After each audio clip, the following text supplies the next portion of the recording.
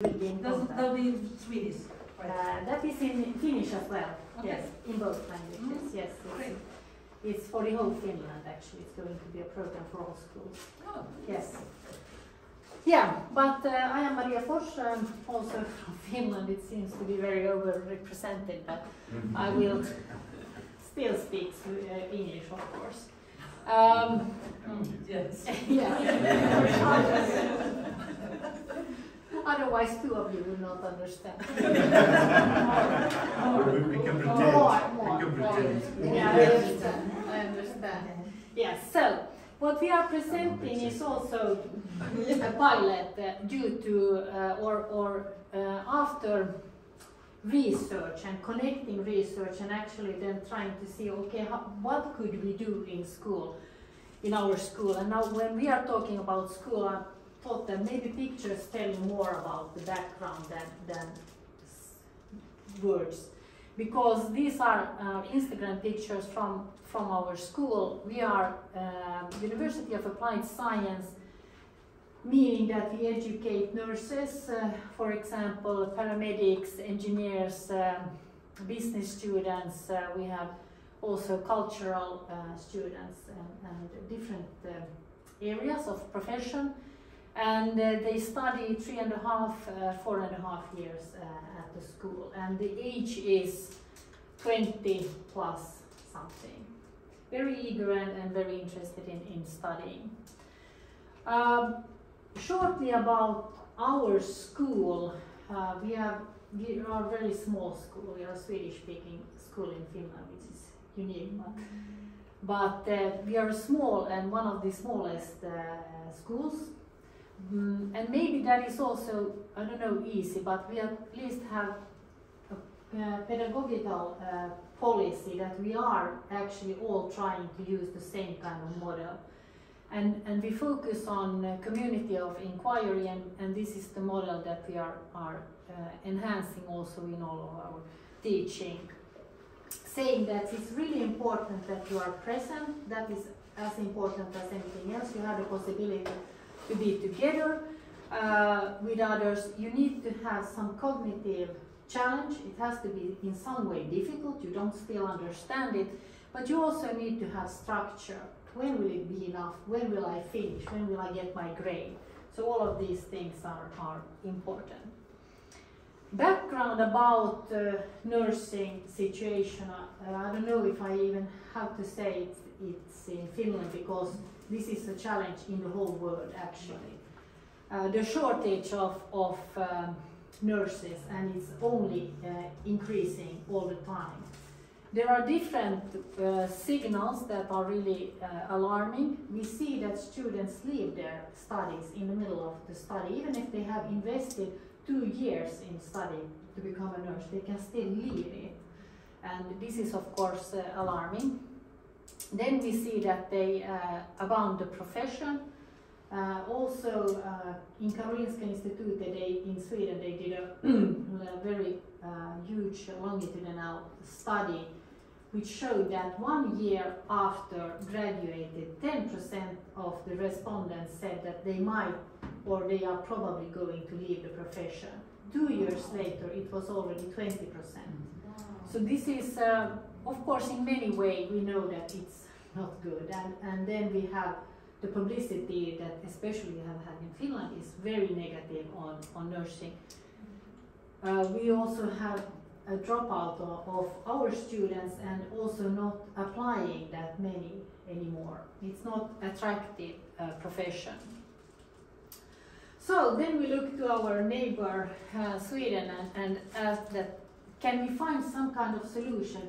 What we need to prepare the students, these young professionals need to be well prepared for the profession and the stress and all the emotional demanding things that they will see and explore in their profession.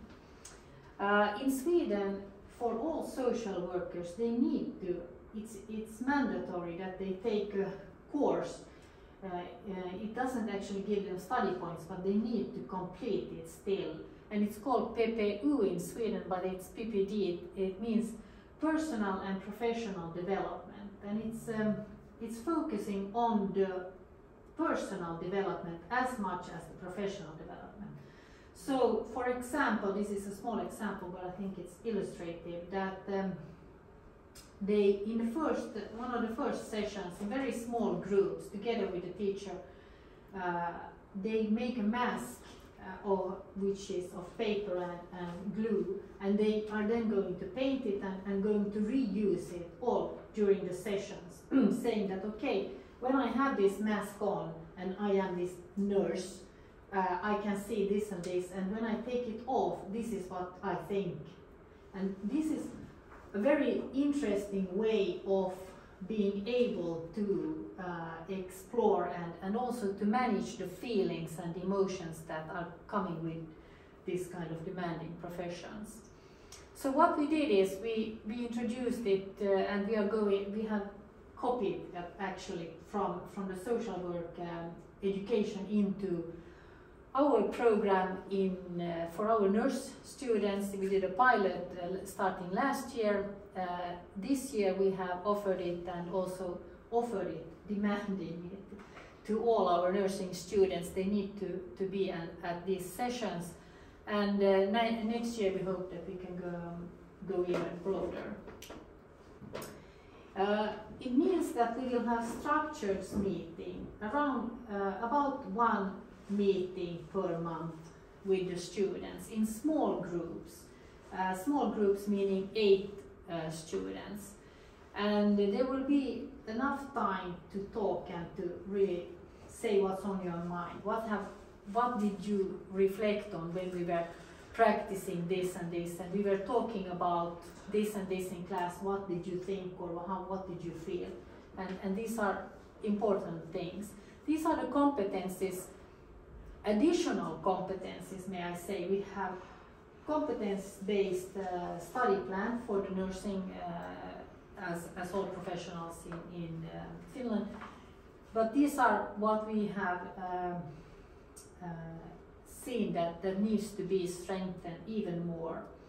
Self-knowledge, reflection, empathy, ethical, some kind of ethical profile, teamwork and commitment.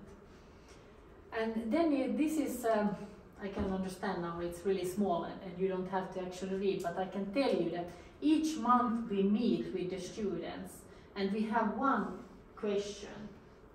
They know in advance the question, so they can prepare. They don't have to prepare, they don't have to read long things, but there is always we are always offering reading material if they are interested. We have, first we start with how do I learn and what do I want to be when I grow up. So we really start with, okay, where are we heading with? Because also as a nurse you are not one nurse, you could be specialized in and you could dream of something, and then we also as teachers need to know that if you are dreaming of working with children or cancer patients or whatever field, we need to also be able to support that. Then already the next month, October, we talk about lifestyle, and this is something that in the old study plan was included. It was gymnastic and you had to move your body because in the old days you had to actually move your body. No, but still we don't have that in our professional study plan anymore, even if it's really important that also the nurse students know to exercise, to sleep, what should they eat and so on. They are going to be working in 3 shifts, meaning that they will be staying up all night, and how should they eat during the nights. This is something that we need to actually train and talk about, and how long should they sleep before shift starting in the night and how long after, and what does it mean for the body. We have a lot of research showing that this is a very dangerous thing also, and so on. And yeah, so, and these are also very linked to what is going on in the program. So for example, I'm not going to go through all, but I'm saying that in December, for example, we talk about ethical compromises and ethical dilemmas that they might be facing. And this is right after their first practical training. And their first practical training is in elderly care. And they usually come back with some kind of ethical dilemmas and some kind of ethical, they have seen something that they were not hoping to see. And we need to be able to talk about it. So what kind of emotions did it wake, and how can we support? How will you become a different nurse? How you will make sure that you will not, this will not happen to you. And so we continue, and of course I can also, we are going to write also a long paper, so you can read all the stuff what we are going through. The vision, we don't have actually results since we have only started last autumn, but the vision and where we are heading is that we would like for our students to be more prepared for the very demanding profession that they are going to enter. How can they take care of themselves? How can they notice that I might now need some kind of guidance or help or someone to talk to, and actually to train them to talk about things that are difficult. So if we teach them this, we hope that they will also have very long and fruitful and happy and good professional careers. Of course, this is what we hope for. And we are saying in our vision that we are a university that puts educating into work, skill and educating youngsters into work for a sustainable life. And hopefully this is also what we are actually doing with this program. Thank you.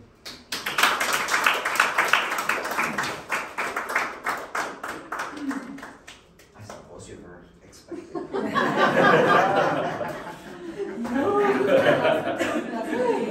Wow, thank you. Thank you. Jessica and they are as guilty as I am. I have one question. Yes, absolutely. I'm one of the little Jessica yes. and Oh, yes. Thank you. Thank you. Thank you. Yes. Thank you very much. Thank you. Yes. We have a very different situation. I mean, in my country, nurses, because they work in hospital. Anyone who works in a hospital are well respected. So it's a profession that many people like. So I'm curious, what kind of portrayal do they have in Finland about nurse? Because you mentioned something like it's portrayed. Yes, I think now it's really easy to answer with all the things here. I think that in the old days it was it was a really good profession to have, to be a nurse. But now it has been an inflation in some way in the education. So if you're a successful parent and your kids are successful, then maybe they are not going to study to become nurses. Yeah, but please correct me if I'm wrong. But you would rather see them reading business or law or international studies. Literature. Salaries as well. Yeah, absolutely. I was about to add that it's not just so much about the education, but about the profession and the image that the profession has. Because more during than COVID, the education. nurses have been really in a very hard position and forced to work, overwork, burned out,